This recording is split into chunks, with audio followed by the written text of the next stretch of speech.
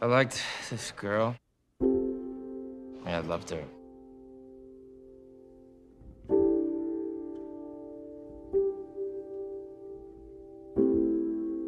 Point is,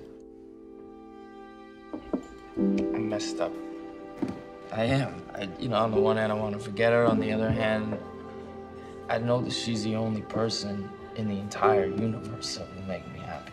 You ever do this? You think back on all the times you had with someone, and you just replay it in your head over and over again. You look for those first signs of trouble.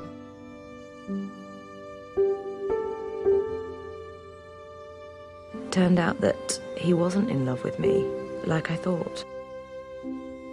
What I'm trying to say is I understand feeling as small and as insignificant as humanly possible.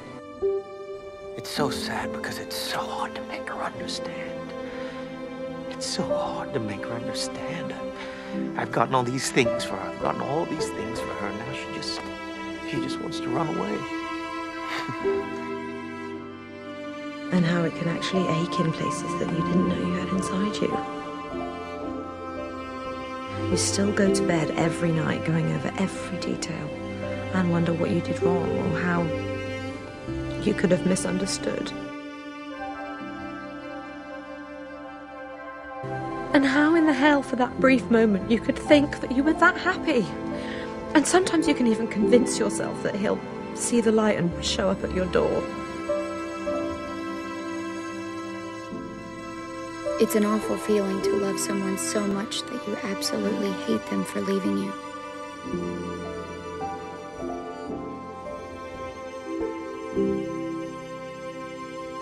Do you regret it? I think maybe I regret putting Harvey over myself. I dreamt that one day She'd see what she lost. she'd want to try again. I do. Don't you see? You understand? You're the love of my life. I can't leave you. But you're constantly leaving me. You walk away when you want, you come back when you want. Not everyone. Not your friends. But you leave me. I think a lot of the time, if I think about it, I think a lot of the time, I'm really pretty unhappy. I love you, I do.